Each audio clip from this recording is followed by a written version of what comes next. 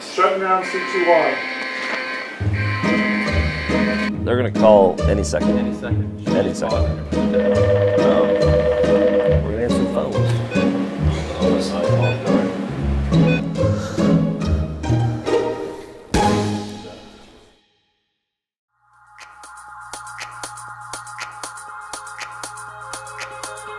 My name is Matt Carr. I work here at the Creston office as a transmission dispatcher. As a transmission dispatcher, I'm in charge of a lot of the communication between the office here and the line crew, or even getting in contact with the plant workers. We help with security and screening people as they're coming into the plant. I spend most of my time relaying information to other people. I answer the phones.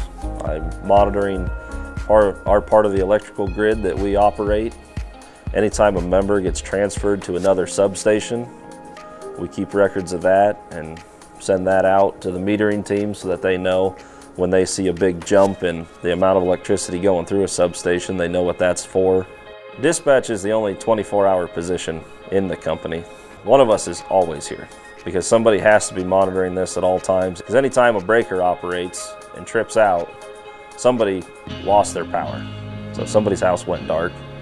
So we're here to try to fix it if we can right away, and at least identify where the problem's at so that we can call the line crews and get them out there as quick as possible to get it fixed. I think it was on my second day we actually had a breaker operation. These alarms go off, and they're very loud, obnoxious alarm when it's a breaker operation.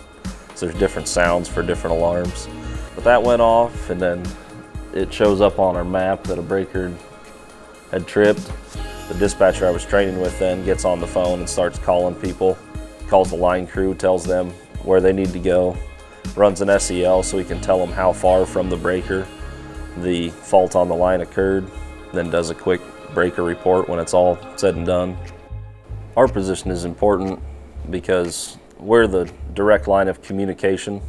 We're the first step in getting your power back on when it goes out, because we relay that information then to the line crews and tell them where to go to get things back on. If you didn't have a 24-hour dispatcher, if your power went off after 5 o'clock when most everybody's gone home, then you'd be without power until they came in the next day.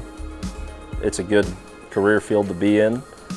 People are always going to need power. There's a lot of sustainability there, a lot of job security. At CIPCO, there's a lot of job opportunities. Yeah, I've told several people about working out here.